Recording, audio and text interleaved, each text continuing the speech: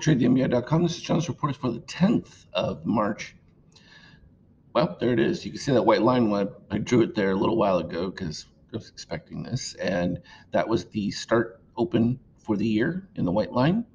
And effectively, that means the S&P is literally a point or two ahead, but negative yield for the year given inflation, which is about equivalent to what treasuries are earning. So if you've got a choice between zero return with potential capital loss, what are you going to choose? Yeah, treasuries. So I think that's going to move things more towards treasuries unless the yield drops significantly. But the Fed has indicated that they have no intention of changing at this particular spot, despite what the market had projected, which was just out of line, and now it's back in line, and that didn't take long. So in a couple of weeks, you've pretty much returned all the gains of the year that quickly.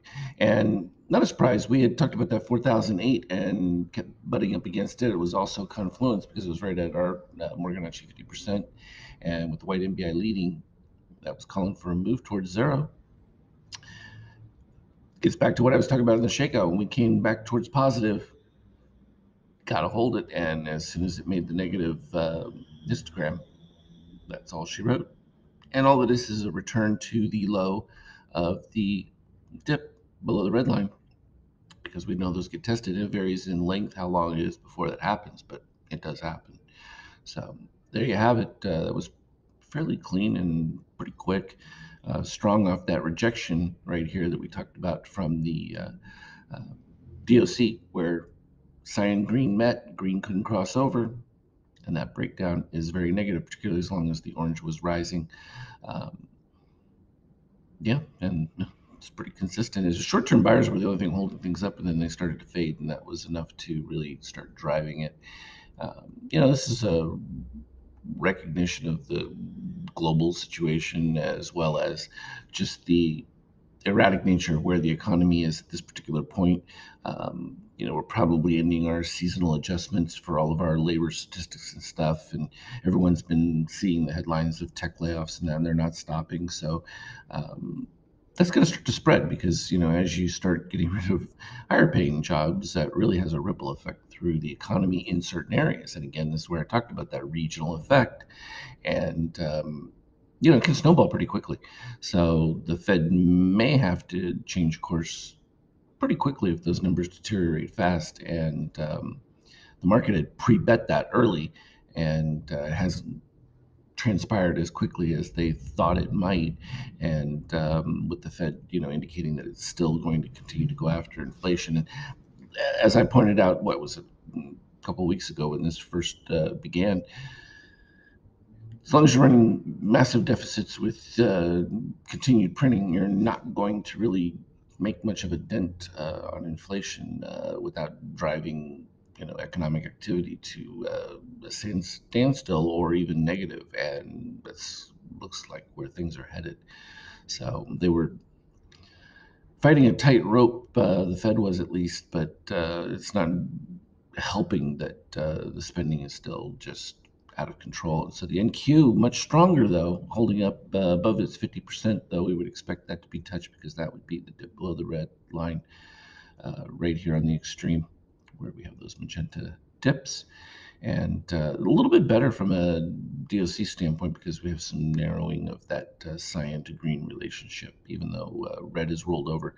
So that's not going to take much, and you would end up a pivot here would give you a higher P2 pivot, and that could be relatively bullish. But at this particular point, there just weren't any buyers to suck up the extra volume. From a treasury standpoint, um, still elevated, and that's just an indication of how much money's flowing into there. So the yield dropping just a little bit, and it's still way overvalued from that standpoint, given where rates really are.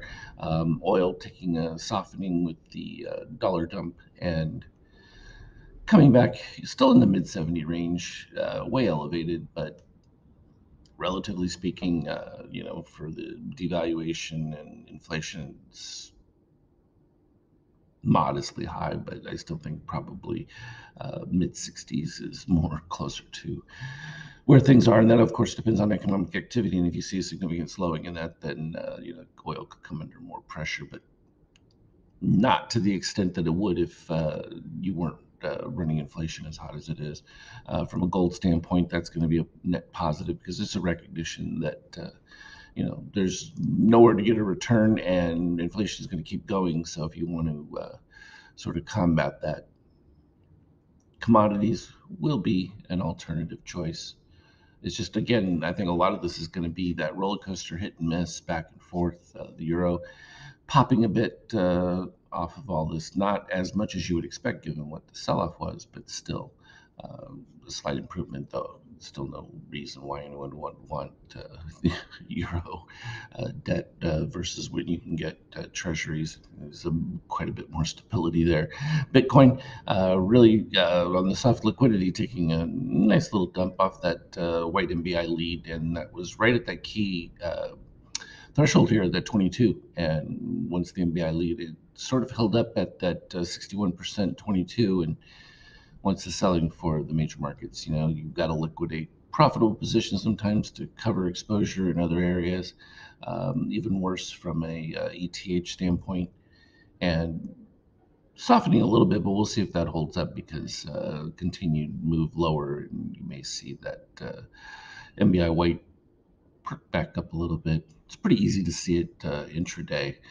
From a 50K standpoint, we had the brief push up towards the 50%, crossed back below, and then it really accelerated once the MBI white took the lead, and that was around the 23%, and that just exacerbated the selling further down, and the MBI white still leading, even in where the market is right now. So we would expect those lows to come back. From an intraday standpoint, it was fairly interesting because we talked about the algo here at the 92, but we had some testing that still needed to take place on the lower levels because we had some retraces that didn't quite come back all the way.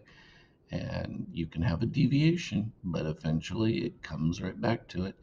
And then from that 5K standpoint, once that 92 area was tested again and broke below, that's where it really continued. We got to the 39.70, then boom, we hit right down to the 57. That one actually had a little bit of confluence. I tried to push back up through it again with strong MBI weight lead again, pushing back to the zero, and did it again. So every little press up was just hit with that MBI weight lead, and when that happens, it's pretty straightforward what's going to result from it. Didn't quite come down to the full test of the 39, and so there was a little hope right there as we got back up in the mid range, but it wasn't enough to get to the 38. So once again, once the selling started breaking through, and now we're at the latest confluence here, which is at 39, and just below it, it's like the 93 range. So we fought back and forth in between there, and it's kind of stalled in the pre-market at this particular point. But yeah, that's going to be part of the difficulty going forward. And I think that the expectation is that some of these numbers are going to start to reflect that. And again, if you've got treasuries yielding the same thing the market is, where would you rather be? Where you have a zero capital exposure versus guaranteed, well, relatively guaranteed.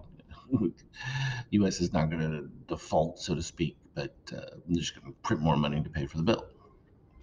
It's one half dozen the other, but it's a bit safer than potentially seeing your capital position eroded. So that's going to be the counterplay now, because before, when treasuries were in the 0 to 2% range, you had no choice. You had to be in the market. So that dynamic has shifted, and I think that we're still overvalued relative to where I would expect. With the inflation and the adjustment for those market things, 36, 37, definitely much more reasonable. But even that may be too high if things start to decelerate quickly. So we're in for a nice ride. This is going to be an exciting March. As always, though, you can look for me on the Skype chat, and I will continue to update you with relevant details. Trade well. We'll talk to you later.